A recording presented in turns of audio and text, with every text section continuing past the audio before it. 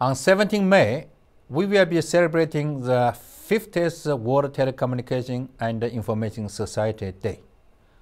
This year, we will focus on bridging the standardization gap.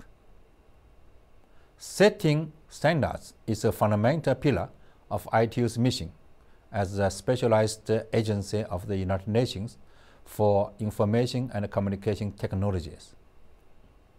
You want to connect to the internet, enjoy a sports event on TV, listen to a radio in your car, or watch a video on your smartphone?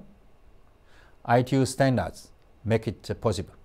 The upcoming 5G standards, especially if coupled with artificial intelligence, will support a new range of applications which we will soon take for granted, from self-driving cars to safer and smart cities.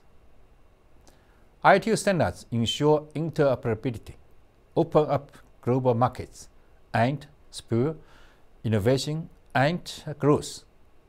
They are good for developed and developing countries. They help accelerate ICTs for all sustainable development goals. I call upon ITU member states, industry members, SMEs, academies, together with UN sister agencies, our partners, and all stakeholders to support ITU's Bridging the Standardization Gap program and prosperity and well-being for all. Thank you.